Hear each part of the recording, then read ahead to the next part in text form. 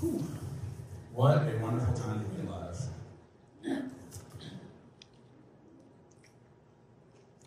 I keep seeing a lot of great stuff on my Facebook about the revival and what's happening, and I'm seeing people that have they have a little bit of a relationship with Jesus, and I'm seeing that grow exponentially in this season. So I was just thinking about the times that I've talked to people and the seeds that have been planted, and I'm like, maybe I should go follow up with that person. So if you've ever planted a seed and you've wondered about what's going on with that seed, now's the time to follow up with that person, because revival's here. And God is just whatever is there, whatever we feedback. We good?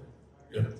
So whatever's in there that has been planted, God's presence is exponentially moving and more power. So they're starting to realize that I have that feeling inside me, and what is that feeling? And what's really great is when you have an opportunity to unconditionally love somebody for no other reason than just loving them. No agenda, just Jesus, just loving them. And you're nice to this person, you're ministering to them, and they're just not getting it, right? And they're just like, no thanks, or, oh, that's nice, that's for you, but it's not necessarily for me. And then you think that you've missed it, right? You're like, oh, well, or not necessarily missed it. You've done what you were supposed to do. You're supposed to love this person unconditionally, and this person didn't necessarily accept it, right?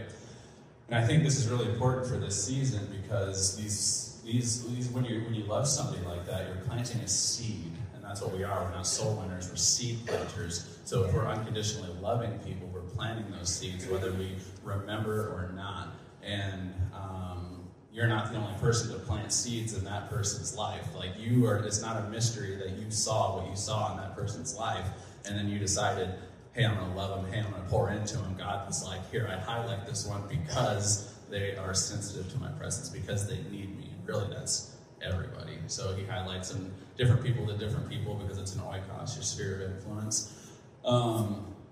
So what I'm starting to see is when these people that that people have been loving, that I've been loving, and now it's like a season of revival where God's just, whatever is flaming in their heart, God is stoking it right now, whether they necessarily want it or know it or not. He's like, I'm here, you have fire, I'm stoking it.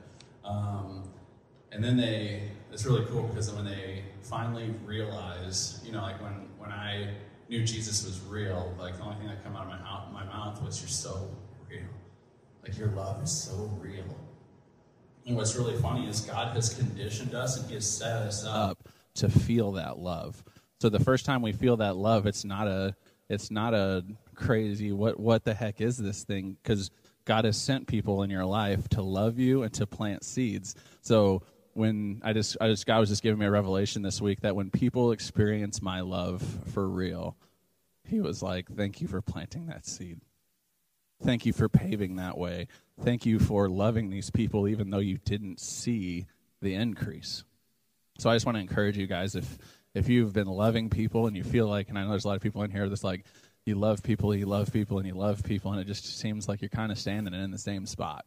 And then you can't see that increase, but that increase is going to be flamed right now. So if you have somebody that you're like, well, I wonder, 5 years ago I used to meet up with this young man for coffee or something like that. Maybe I should circle back and see what's going on. So I just encourage you guys, do that. Think about those people. Who have you been pouring into? Because right now is a season where it's going, I don't know how to explain it, but it's going to be easier, because it's going to be, I don't know, for me it feels like it was kind of an effort, but now it's kind of, we're stepping into a season to where we don't have to think about it anymore, because this is what God's preparing us for, and this is what we do. During the worship, they come awaken your people, come awaken your city. God of revival. That's the heart cry right there. That's as an evangelist, I'm like, that's my prayer, and frustration, not frustration, but passion. God, awaken your people. These people are sleeping. Please awaken them. Somebody's going to hell every day. There's people going to hell every day. Awaken your people. And then once you awaken your people, you will awaken your city, because It's so good. I just don't even, I was like, can we just do like 5 more worship songs and then I'll just pray and then we can go do something else. So during worship, I had this really cool vision, and it was I saw it was like a movie theater sign, and then it had like the flashing lights, and then there were people, and they were like lines out both sides, and they were around the corner, and then you go over here and peek, and it's around that corner, it's around that corner, and I look up at the movie sign, and the sign reads "Church on the Rock." And then it had those 2 asterisks, and then it said, "Revival is here." It was cool. Yeah. So it was like God was telling me when I was standing here, he said, the stage has been set. He's like, I gave you the venue. I gave you the material. Now I need you guys to make sure this line flows, and these people can get in and they have a place. And then I had this phrase, the stage has been set and we slay the dragon. Yeah. So the victory is already here, guys. The stage has been set. He's already shown us, you know what I mean? He's like, this is what we're going to do. This is what we're getting ready for. He's setting the stage right now. He's getting us ready. He's preparing our hearts for what's to come, because it's going to be out the door and it's going to be around the corner, and it's not going to be about the numbers or the people. It's going to be about the presence and the power of God and how he moves and how we can listen to him and how he moves and when he moves and where he moves and how he wants to move and all this stuff. People are going to be like, wow, that sounds really overwhelming and confusing, and how am I gonna? But he's given all of us. We're a body, you know? And that's what I'm going to get into today. I'm going to go through, this one's going to be more, I know a lot of my stuff is more like experiential and how I experience it, but I think I'm going to do something a little bit different today. I'm going to dig into Romans chapter 12. Some absolute gold. And I was reading the preface, the preface, whatever you want to call it, in my Bible, and it had a fun fact, and it said Paul wrote this book, and he hadn't even yet been to Rome. So I thought that was pretty funny how the book of Romans that Paul wrote, he hadn't even stepped foot in Rome yet. All right, I'm just going to go ahead and read it, and then I'm going to break it down verse by verse on verse by verse on how I understand it. So we'll start at the very top. It says, "And so, dear brothers and sisters, I plead with you to give your bodies to God because of all he has done for you. Let them be a living and holy sacrifice, the kind he will find acceptable. This is truly the way to worship him." Oh, don't look at him.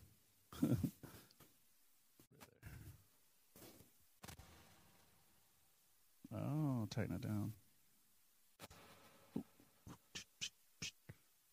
All right, so I'm going to go on with verse 12 too. It says, and I love this verse so much, don't copy the behaviors and customs of this world, but let God transform you into a new person by changing the way you think. Then you will learn to know God's will for you, which is good, pleasing, and perfect. I love that. Don't copy the behaviors and customs of this world. And in different version, it says, do not be conformed to this world. So whatever and even nowadays when you have all the just absolutely confusing stuff like 19 different genders or whatever, like don't let this confuse you. You know what I mean? And don't conform to it. You know what I mean? Like homosexuality is okay. Like, what are we going to conform to? Are we going to conform our lives around this ideal that this is okay? That's not what it says in my Bible, and that's not what he says. So we got to be really careful on like how we what we let be our life. Do not copy the behaviors and customs. Does that count out Christmas and Christmas trees and stuff, or? I'm just kidding. Okay. But let God transform you into a new person by changing the way you think. So I love the way the Bible works. He says, do not copy the behaviors and customs of this world. Okay, I'm on board with that. But how? And then he just gives it right away. But the L-E-T, let God. And that's what I think we have a big problem with, is letting God transform us. God says, I don't want you to be like this. Okay, God, I agree with you. How can I get there? And he says, let me transform you. It's just like, oh, okay, let me transform you into a new person by changing the way you think. Okay, I'm not supposed to be conformed to this world, and God, I have to let you change the way I think. Like that, like to me, those just like little things, like I get to let God transform the way I think. So God, that in the Bible you say that this isn't right and this isn't right. God, speak to me about this. I don't view that as a problem, God, but I know you do. Speak to me. Let me understand. Change my way of thinking, because I want to be in line with what you're doing and what you're saying. You know what I mean? This is all right there. And then, so if, in my opinion, if we are like, okay, God says do not copy the customs or the behaviors, and to let him transform my mind into the way to think, but then what? Like, why am I going to do this? Like, what's in it for me type of deal, you know? And then at the very end he says, then you will learn to know God's will for you, which is good and pleasing and perfect. What I really like about this is that word learn in there. It's not just like it's a wham, bam, like right away thing. It says, then you will learn to know God's will for your life. And there's a lot of people out there that are like, God, what's your will for my life? I need to know. It sounds like it's a learning thing, right? It's not just like, so if you're frustrated on where you're going or what you're doing or what God's will is for your life, it's a learning process, you know? It's you get to learn with the King of Kings and the Lord of Lords and the lover of your soul. Nobody more gentle and kind and loving. You get to learn from him. And what is God's will for your life? I can answer that. I don't know fully, but I know that he says that, one, it's good. I like good. He says, two, it's pleasing. I like good and pleasing. But then he puts the icing on the cake. Perfect. Okay, I see you. So your will for my life is not only good, not only pleasing, but it's perfect. Just as you are perfect. Like, come on. How can you not want to jump on board with that? How can you not want to read this and say, okay, God, boom, burn it, fire, stamp me. Where in my life am I conforming?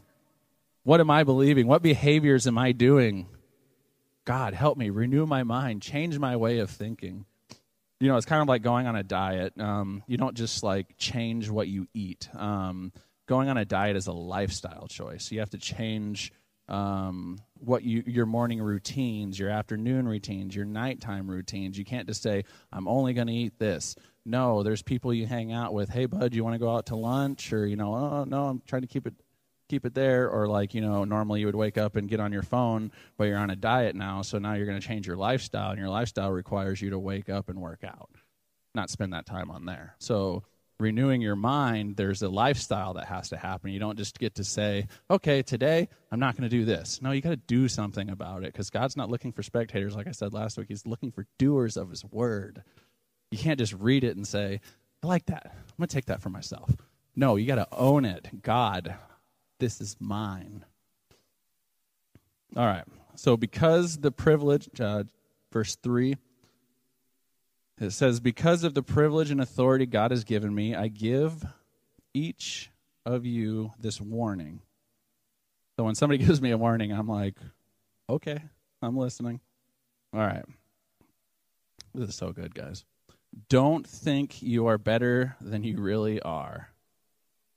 Thank you, Jesus.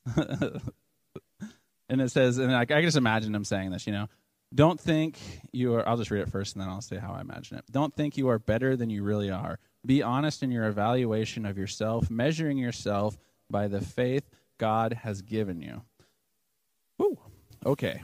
It's like somebody saying, hey, Jesse, don't, like, you're great. You really are, but don't think of yourself better than you really are. Okay. Oh, how great am I, though? Like, where are you viewing me at, God? Like, how can I take a step back and honestly look at myself in the mirror and say, God, what do you see? Where do you love me? Where are my flaws? Where am I conforming? You know? And then I love this. And he says, just come on, man. He's like, come on, be honest. Be honest. He's like, because God's like, it's just me and it's just you. Like, who are you lying to? Just be honest. Like, or do you do this too much? Yeah, you do. How can we work on that? You know, because that's those times when if you're going to reevaluate yourself with God, like what business do you have not being honest? You know, God's saying, hey, give up this part of your life. And it's like, well, can't we work on other things? Because if I do this, then it's no fun. Man, there's so many times in my life where God's like, give that up. And I'm like, but what about the fun?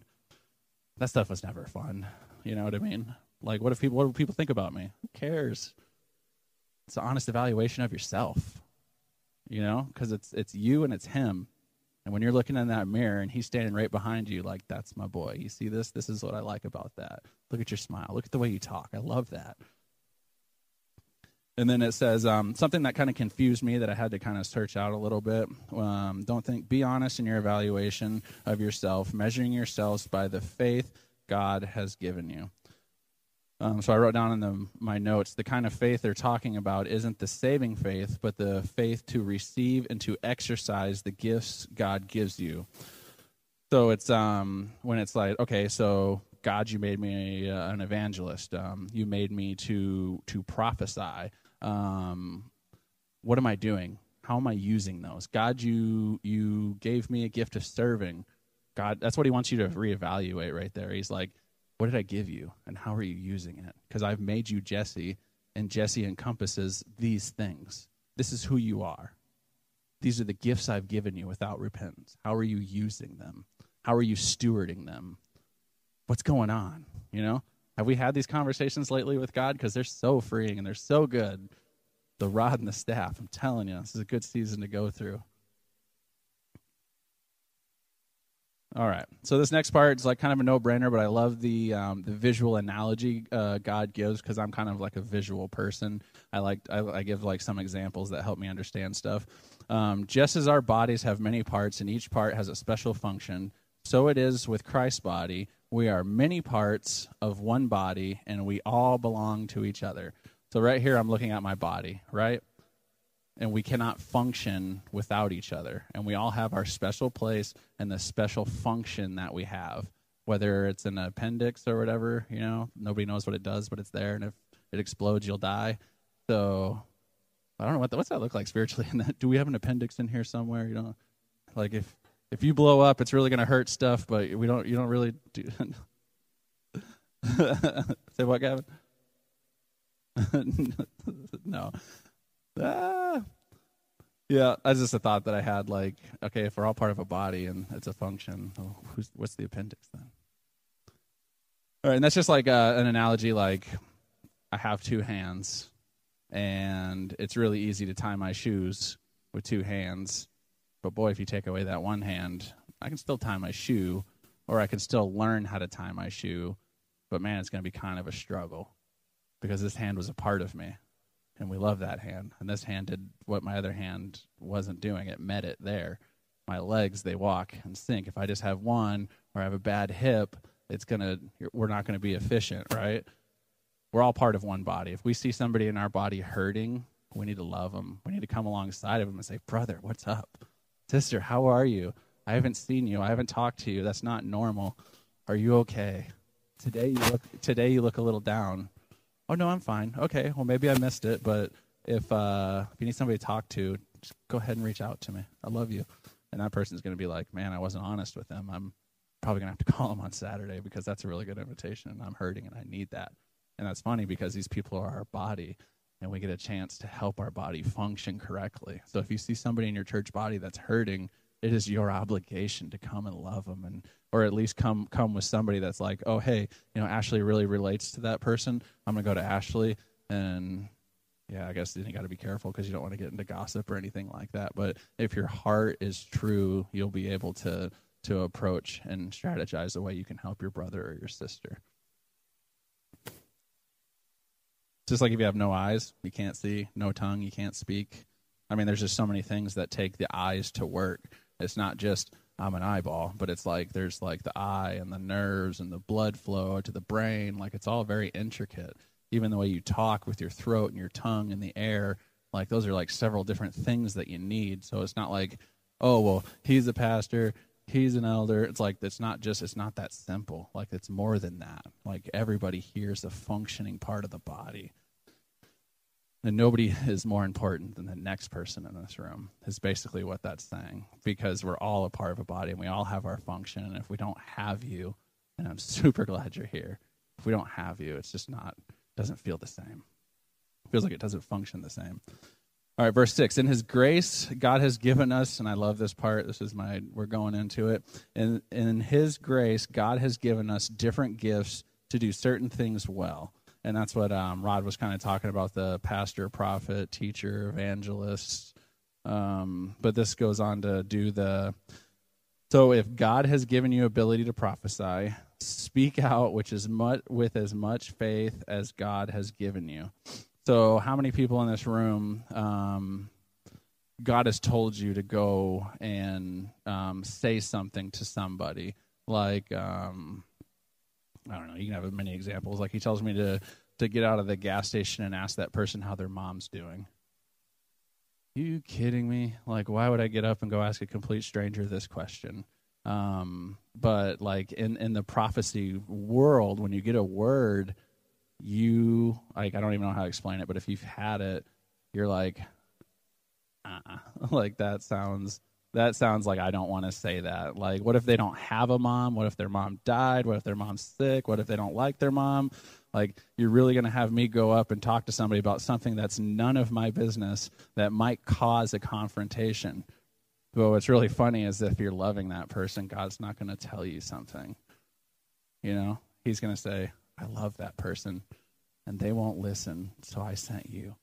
You know, and there's so many times where I've not done that, and I've just felt this, like, God's like, it's okay, dude. Hey, it's fine. You didn't do it. I have somebody else. But sometimes he's like, God, Jesse, God, that's what I made you for. How hard is it? You know what? That's not that hard. Hey, bud, the quick question, might be crazy. I was just sitting over here. My name is Jesse. I love Jesus, but I just can't go without saying this. Is your relationship with your mom fine? It's that easy. No, man, it's good. I don't know. You sound, all right, well, maybe I missed it, but just blessings, man. You know, Jesus loves you, and if anything is, you know, broken there, you just give it to him, man. You know, and then walk away and exit. Because it's not up to you on how they respond to what you heard from God, okay? And as long as we do it in love, we're not going to be disappointed because they didn't turn you down. They didn't turn your word down. They turned Jesus, you know? And it's our chance to plant that other seed. And even if we just go over here and we love this person, how do they know about my mom? And then, you know, 2 days later, somebody else brings up something. You know, that's the way it works. You don't know how many, this is so crazy. You're the third person to ask me about my mom, and nobody ever asked me about her. Like, you don't know how many times I'm telling you guys, step out on that. It looks like a ledge. It looks like you're here, and it's like, oh, it's so far, but really it's like right there. And it's like, oh, that wasn't that bad at all. Okay, because God's not going to put you up on a big ledge and do really, really tough things. He's going to put you way down here where he says, my son, you're safe. It looks like 30 feet, but it's 3. Trust me. Jump. Do it. And then when he trusts you with quote unquote bigger things, they won't be bigger things because you know him. You know his voice. It'll look like Jesse standing up on that ledge and, oh man, he really took a plunge on that one. No, he didn't. He's still jumping from 2-3 feet because he trusts the King of Kings and the Lord of Lords. He'll never put you on that edge to look down and be scared. You'll say, I've done this before. I hear your voice, and I know it's true. And like for me, I feel a responsibility to where if I don't go and do it, like I feel like I'm hurting that person almost. And really, it's not like a responsibility thing, but man, if God gives it to you, use it, do it, because like it'll start out small, and you won't really like, man, it really just started out as an inkling, does the color gray mean anything to you? Paint my whole house gray, agreeable gray, everything. You don't even know. Like, you don't even know. So if God will say something small to you, do it. It's just a small thing but it means a big thing to somebody else. And he's been trying to speak to that person, but they won't listen, so he has to send somebody else, a complete stranger. Or even somebody you dang well know, very good, and they said, hey, God told me to call you and tell you you're right. Go for it. I don't know what it means. And you know what? When God tells you to call somebody and tell them they're right, you go for it, and you don't over-explain it. Well, it could mean this, and it could mean that. Nope. Unless God's saying it to you, don't speak it. Hey, I don't know. Just want to be honest. God said you're right. Okay? Oh, do you think it could be about this? Don't know. That's up to you. What I think you should do is you should bring it before God, and you should really just talk to him about it. Because really, we're not opening up a conversation for us to. We're opening up that conversation so we can just step back and let them talk, because that's more important than anything that we want to say.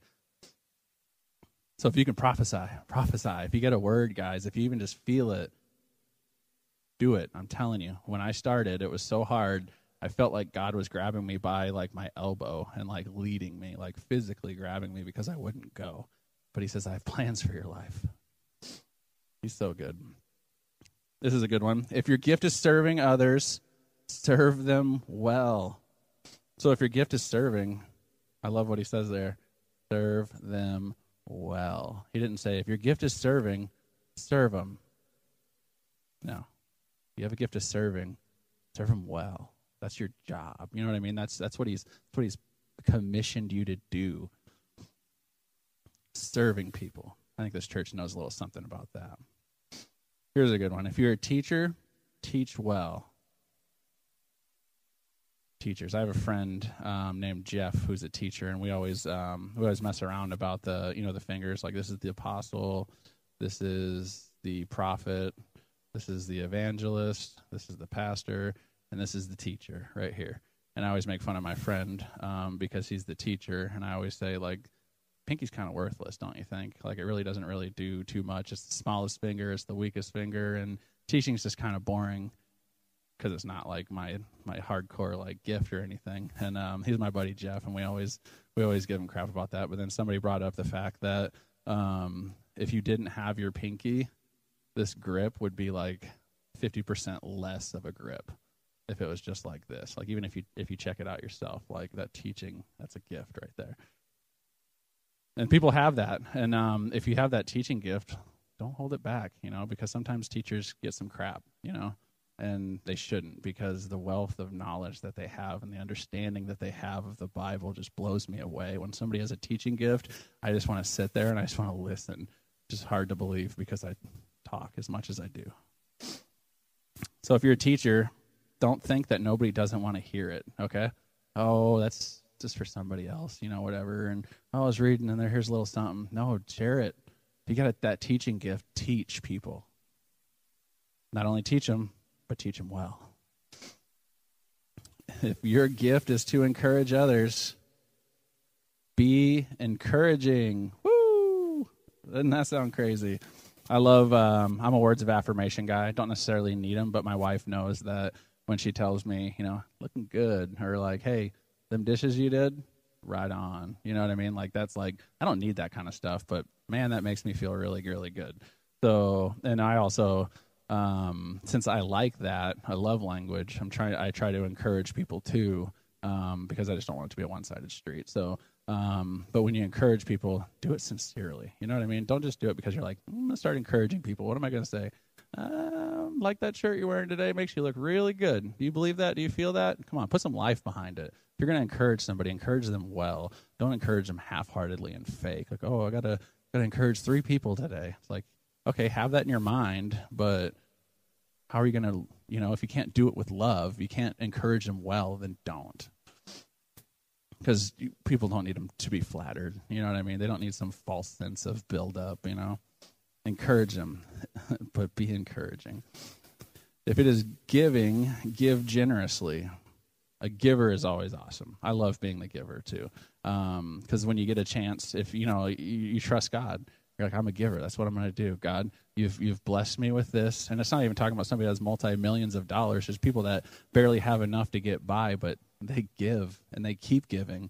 Even if it hurts them, they keep on giving because their gift is giving and they give it well. and they give generously because they know that I didn't do anything to get any of this on my own strength because I can't. You know what I mean? Just like my house, God gave it to me. My family, God gave it to me. My money, God gave it to me. Any opportunity I have in my life, God gave it to me. So who am I to just super guard it? You know what I mean? There's a stewardship that takes place, but there's also yep, I'm content and I'm happy, God. God, I see that you've blessed me. Where can I give this back? Ask that question. He might get a radical answer back, or it might sound radical to you, but in realistics, he's like, if they would just give this right behind, like, let's make a deal. Behind this curtain, there's like 90 times more than what you gave. But don't give because you want to see what's behind that curtain. Give because you love. I love you. Yes, I'll share. Why? Because I have faith that he's going to fulfill. Well, he already gave this to me anyways, so have it. And then there it is again, refilled. You know, have faith like that. And also, all of this is listening to the Lord. You know, don't give just frivolously or whatever, you know. Be responsible. Say, God, you know his voice. Know what he's saying. God, is this what you want me to give? Always consult him. Just like I'd consult my wife before I gave something away. I'm consulting him first, and then I'm going to my wife. That makes it easier if you consult him, because I heard from the Lord that maybe we should give this over. Here's a good one. If God has given you leadership ability, take the responsibility seriously. If you have been put in a leadership role, if you are not taking it seriously, go away. You know what I mean? Like, we don't need leaders that are half-hearted and don't want to do anything and barely show up, and they're there. You can just give all the examples you want, but I just want to encourage you, if you're in leadership, don't grow weary in doing good. You're doing good, and God has made you a leader, and he has placed you there. This is the responsibility that you have, because God said, this is my army. This is your portion. This is what you're in control of. Really, he's in control, but this is what we get to be in control of. So if you're in leadership, just take it with all the responsibility you can. Wear it with honor. God has put me in charge of this, and I will do this to the best of my capabilities. And I will listen to him. And if you have a gift of showing kindness to others, then do it gladly. I love that last part. So there's some really, really, really kind people, and I don't understand their heart like most of the time, because they're just super soft and gentle and kind, and anybody that has that gift of kindness, I can tell you, when they're successful with it, they definitely do it gladly, because you can't just keep being kind and kind and kind and kind and not see the fruit of that. You're gonna want to be. You're gonna be so glad to be kind. I'm really glad that I'm a kind person, rather than I'm really glad I'm a bitter person and put up my walls and make sure nobody can get at me. God will put those up. God will protect you. All right. I think I'm doing pretty good. Let's see. All right. So this next part, it says, verse 9, don't just pretend to love others. Woo! I'm going to read it again. Don't just pretend to love others. Really love them. Hate what is wrong and hold tightly to what is good. Ooh, I love it. So Jesse was up there and he was saying that we have to love each other. You know what I mean? We have to, but first and foremost, love is what is the gas in the machine. Love is the engine. If you're in a role of leadership, like, gotta love these people because I'm up here, No. God, renew my mind, breathe on my heart. You have put me in a position to love people, God. And if you have a hard time with that, go back to verse 3, Go back to that mirror and be honest with yourself. God, I just don't love people the way you want me to love people. Why? Because you told me to love people. You told me to love others, but really love them, God. So if you're struggling with that, you're like, man, I'm just an introvert. and I just don't really like people. People rub me the wrong way. God, breathe in my heart, just even if it's a baby step. Help me, give me a strategy. I know it's uncomfortable for me. Give me a strategy to love somebody, but not only love them, but really love them. And it's like, God, I hate what is wrong. That's what he said. He says, hate what is wrong. Hold tightly to what is good. Somebody asked Eric Gilmore, I was like, how do you know Jesus is real? And he says, because I cling to him. It's like a good picture of here. Hate the evil. Hold tightly to what is good. And what is good is the good news of Jesus Christ. It's the gospel. And you need to wage war against everything that's not that. And that's why it says, don't be conformed to this world, and then hold tightly to what is good. Don't let the world tell you what the gospel is. Let Jesus tell you what the gospel is. Don't let the world tell you what's right and wrong. Let Jesus tell you what's right and wrong, and then hate that wrong. Hold tightly to what is good. Love each other with genuine affection and take delight in honoring each other. Never be lazy, but work hard to serve the Lord enthusiastically. Rejoice in our confident hope. Be patient in trouble, and keep on praying. When God's people are in need, be ready to help them. Always be eager to practice hospitality. So I think this, in my head, in this season that we're going through, I think 9 through 13 is talking about revival and the revival that's coming. So when these people come into our church, God is saying, Church at the Rock, don't pretend to love these people. When they come in your door, really love them. Church in the Rock, hate what is wrong. Hold tightly to what is good. Church at the Rock, love each other with genuine affection. Church in the Rock, take delight in honoring each other. Church in the Rock, listen, never be lazy, but work hard and serve the Lord enthusiastically. That's what's going to happen. When revival is here and it's coming and the people are here, we're going to need to love them genuinely. And guys, don't get lazy. Let's work hard. Not only let's work hard, but let's work enthusiastically. Church at the Rock, rejoice in our confident hope. Hallelujah. Thank you, Jesus. Church at the Rock, here we go. Be patient in trouble and keep on praying. Guys, if trouble is coming our way, what are we going to do? We're going to be patient. We're not going to get worked up. Did you hear? What if? We got to do patience. Let's pray. Let's pray about it. Let's be patient. Let's not let our emotions get way up there. Let's regroup as a body. Let's pray. Let's plug it right into the source. That's like saying, hey, I got the guy. He's right here on speed dial. Come on, be patient. Here we go. When God's people are in need, love it. This word, right? 2 words right here. Be ready. When God's people are in need, be ready to help them.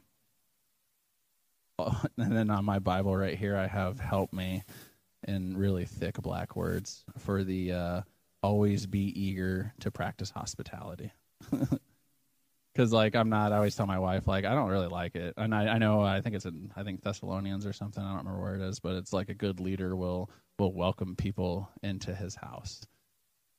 And God's working on my heart, because I'm like, my space is my space, and I got this is my living room and all this kind of stuff. And when people come over, you gotta, you guys know how it is, right? When people come over, you gotta hyper clean and act like nobody lives here, act like I don't have 8 people living in my house. Got to vacuum everything and make sure everything's nice. I'm not all about that. I'd rather just go to their house.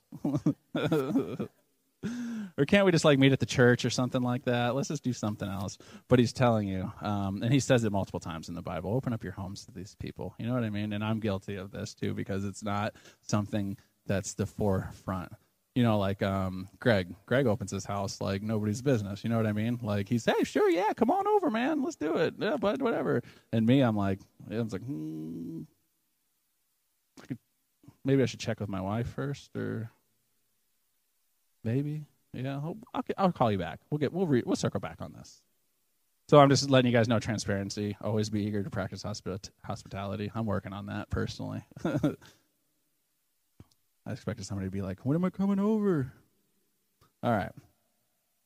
Let's see. Yeah, we're doing good. I'm going to wrap it up here. Bless those who persecute you. That's tough, right? Don't curse them. Pray that God will bless them. Yikes.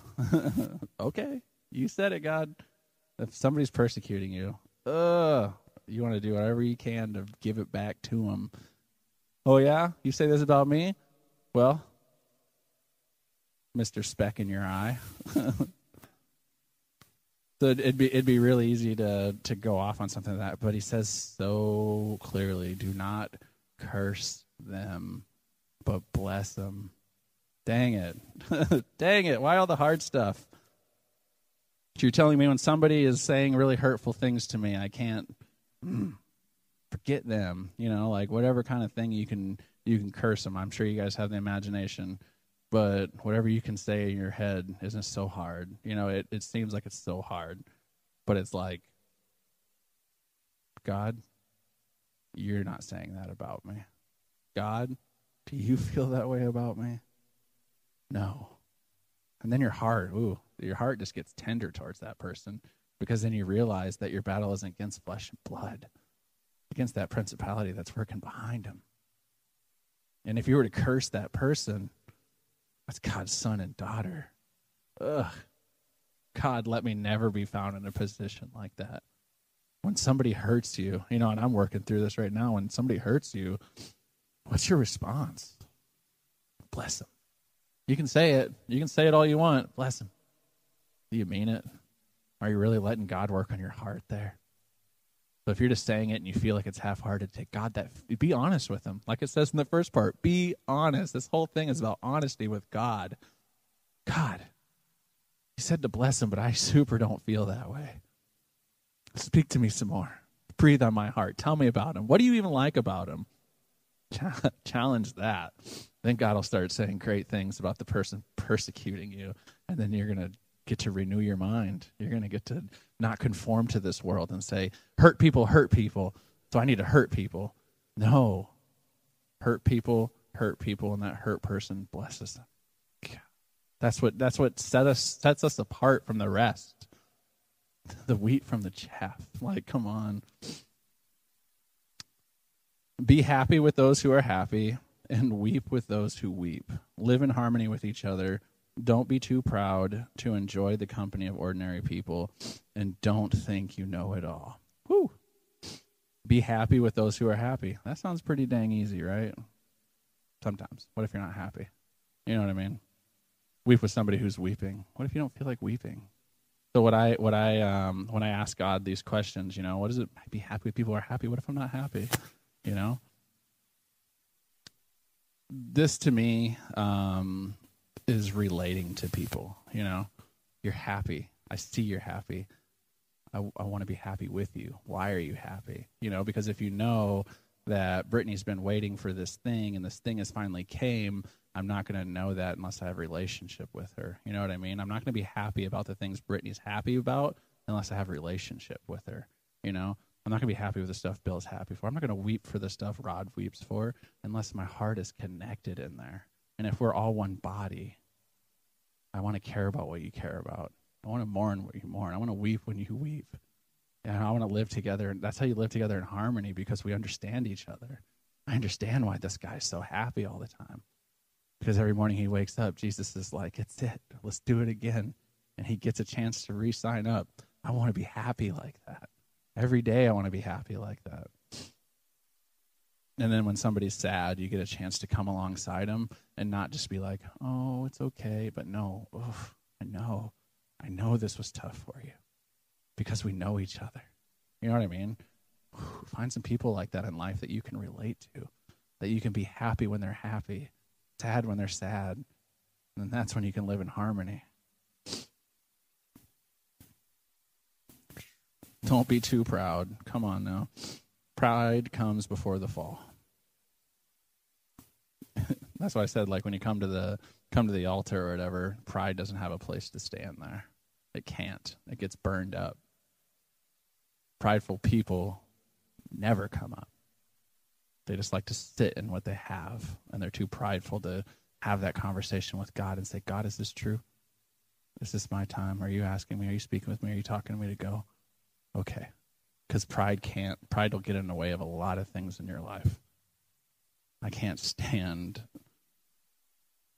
proud. I don't know how to say it. I can't stand proud people. Like, they're going to fall. They always do. I don't know what the whole ordinary people thing is. So don't be too proud to enjoy the company of Jesse. Ordinary people. I'm an ordinary person. You know what I mean? And don't think you know it all. Whew. Speak to my heart, Jesus. That's actually, I wrote help me on that part too, because of like when I'm having a conversation with my wife, I definitely know it all. Like, there's nobody smarter than me when I have a conversation with my wife. And we're having a strategy on how to do something, or a direction our family should go, or even how we should build a dog kennel, or even like this thing. My wife has like an engineer brain. Like, I don't know why I try to argue with her. Like, I manage projects good, but she's like the engineer part of it. So I have to not pretend like I know it all. Like what? I know what I'm doing, babe. Like, I don't know. I can bring up examples, but it's funny. I just know that God's speaking to my heart to not, like, in that know-it-all thing. It could be with your wife, too. And also, you know what? It could be with your kids as well. Because the other day, Alejandra said that avocado is a fruit. And I was just like, no, it's not. Like, I'm not putting fruit on my toast right now, Allie. Looked it up. I don't know it all. Avocado is a fruit. So, all right, let me get going here. I didn't want to drag it on too much. Never pay back evil with more evil, just like it says up there. Do things in such a way that everyone can see you're honorable. Do all that you can to live in peace with others. And for me, that's live your life above reproach. You know, do what's honorable. Don't pay back evil with evil, because somebody's going to see it. You know what I mean? Because you have to live your life in a way that your brother can come up to you and say, hey, why did you do that? Oh, like, why did you pay back evil with evil? Like, that's not you. I know you, Jesse. Why did you do that? You know, because I'm living my life above reproach, that if somebody has to come to me and say, I see this area in your life, what's the deal there? Because that's not really what's going on.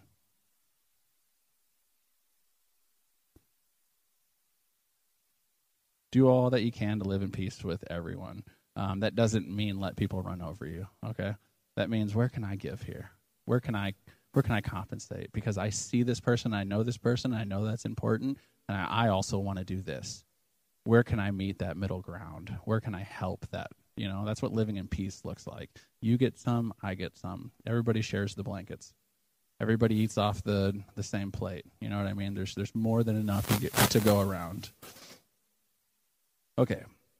Dear friends, never take revenge. Leave that to the righteous anger of God, for the scripture says, I will take revenge. I will pay them back, says the Lord. Instead, if your enemies are hungry, feed them. If they are thirsty, give them something to drink. In doing this, you will heap burning coals of shame on their head. Don't let evil conquer you, but conquer evil by doing good. Like, oh, this pumps me up so much. When somebody hurts you, you have a chance to get revenge and enact revenge, right? It's just like when somebody persecutes you, how do you handle it, okay? If somebody has hurt me, I have the opportunity to really make that, and I'm in the right? I have a real big opportunity to make that person feel the way they're trying to make me feel right now. Whether when they've hurt me, and I've just let them run over me because I know it's not right, but I know that they're better than that, and you try to give them an opportunity to clean that up, and then pretty soon it comes times to cut that relationship and go the other way. What am I going to do? Am I going to go and tell them exactly everything they've ever done, and am I going to do these things to enact revenge because they've hurt me and hurt me and they've hurt me? No. It's super hard to say, but I can tell you with 100% fact in my life that no, I will not do that. And never will I. because I've seen it too many times that if I try to take this revenge into my hands, it's going to be this big compared to what God's going to do. He says that if you give this to me, if you give me this trouble and let me handle it, I will be more swift and more righteous than anybody could ever know. But if you want to go ahead and call that person and and make them feel like they're trying to make you feel, go ahead. But I'm just letting you know it's going to be futile, and you're not going to let me do it.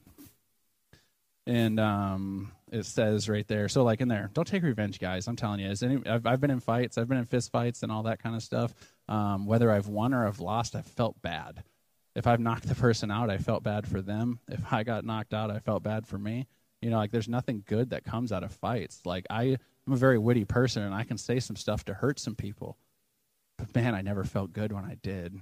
I'll show them. They don't know who they're messing with, right?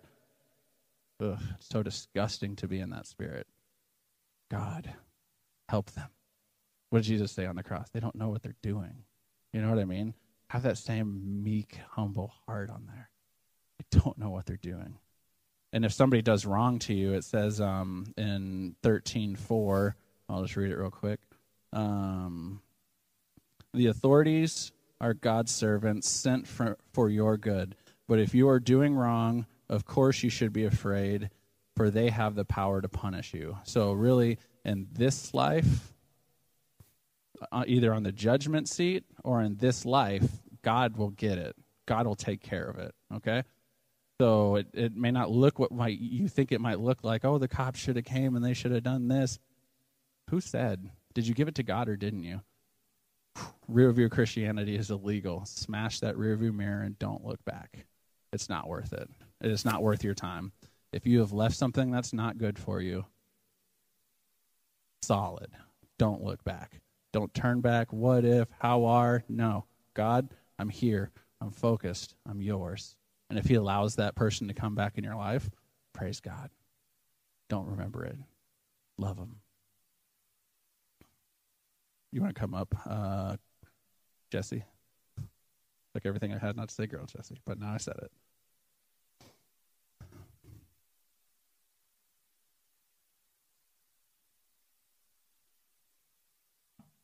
So I really encourage you guys. Romans 12 is like 21 verses, and there's a lot, like what I talked for like ever on that kind of stuff. And I know that you guys have, different, God's speaking to you differently than he's speaking to me. You know what I mean? So really, this is just one chapter in Romans. I mean, look at this book. There's so much stuff in here that is waiting to be unfolded. Like God folding a piece of paper is to conceal one side with the other. I gotta open it up. I gotta search for it, God. I want to conceal, because this is parables, He conceals one side with the other. There's an unfolding process that happens. So during this week, guys, where has he called you to? Has he called you to prophesy? Has he called you to serve? He's always called you to love people. So really look inwardly. And I encourage you guys to read Romans 12 this week and just look at yourself. Look at him, and then look at yourself. And when you have that look, cherish it. When you have that time where he's like, it's like an evaluation. Like, come in for this evaluation. You have a work evaluation, and you're like, if you did good and you're good at your job, you're excited to go into that work evaluation because you know that promotion and that raise is coming. Guess what? You're going into that meeting with God. He's already pleased with you. Okay? He's already pleased with you. So when you look in this mirror, it's not just to show me what's wrong with me, God. No, that's not the way he works. He's going to show you what he loves about you. He's going to affirm these good things. And then he's going to say, my son, what about this area of your life? Do you like this area of your life? I don't. Why don't you like this area of your life? Because God, I put it there, not you. And you get to have, and when you I can't stress enough that when you go into this conversation with God, you have to be honest. Otherwise, why are you even going? Because I know there's a lot of tough stuff in your life that you feel are as important. But once you start diving in, you're going to realize that you conform to the world, and that's what the world says was important. That's what the world says was fun. But I'm telling you, I've separated myself from the world, and it's so much more fulfilling than any other thing in this life. It's more fulfilling than that extra hour on TikTok, that extra TV show, that crude conversation, the joints you smoked with your friends, the vape you had to scramble your money together to buy. What is he speaking to your life, guys? What I look at when I walk down the street, is he speaking about that? How I manage my finances, where are you speaking to us, God? God has asked you to renew our minds right now. God, that we are not conformed to this world, but that we're heading in a direction that is straight, that goes to the narrow path, God. God, I pray that as the season continues, God, that you continue to fan the flames of our heart, God. Fan the flames of first love. Jesus, I keep getting, Jesus, you're so important. Jesus, you have the importance in our life. There is nothing more important than you. There's nothing more lovely than you, God. You're altogether lovely.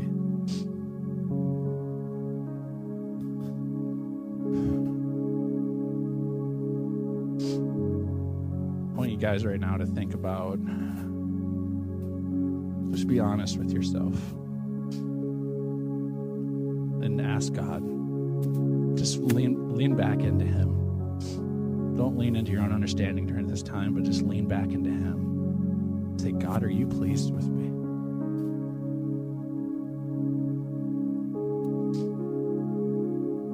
God, do you like the way I'm living my life? Jesus, we love you. Holy Spirit, we thank you for your presence.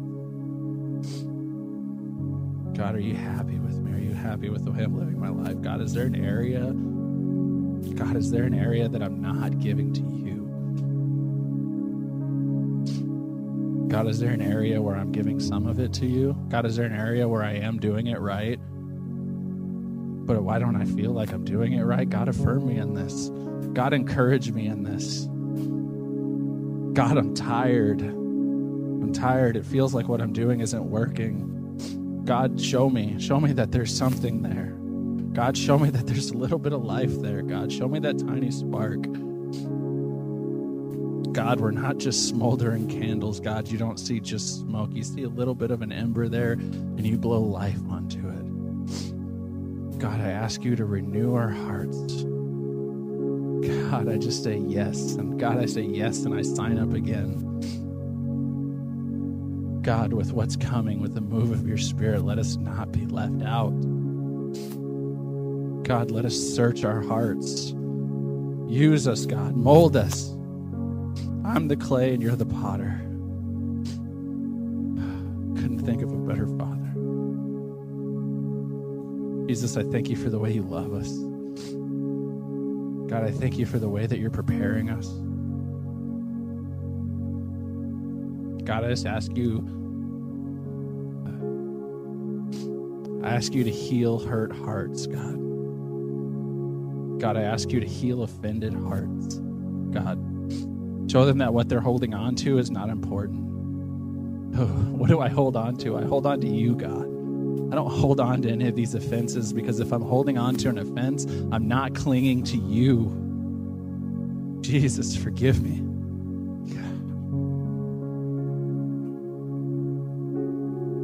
I just want to love you. I just want to be with you. Thank you for giving us this access, this ability to love you and to worship you and to honor you. You're so holy. You're so holy, Lord. We worship you, Jesus.